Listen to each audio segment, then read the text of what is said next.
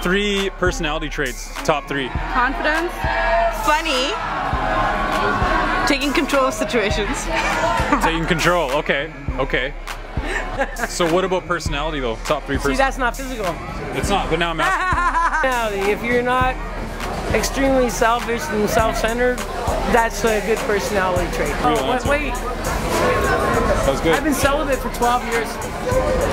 That means I haven't had any sex for 12 years with a guy, and I'm hetero. Why? Why? Because every time you get attached to a guy, and it might be the same way if you get attached to a woman, suddenly you have to explain where you're doing, where you're going, What about personality traits?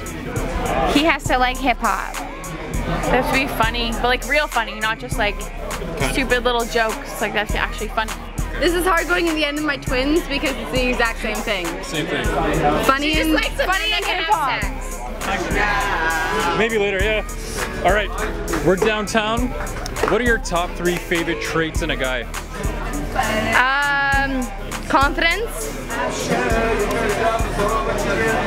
I don't know, that's the biggest one, I guess. Confidence and like charm, I guess. One more. Humor. Traits. Personality is more important than anything. Sure. I think so name 3 that you really like.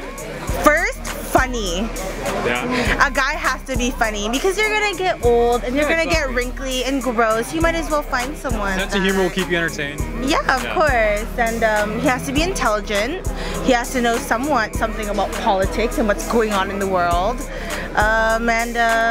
What else about personality? That's good. He has to not be too fucking jealous. Okay, good. That's all. Excuse me, ma'am. Sorry to bother you. I just saw this on my dashboard.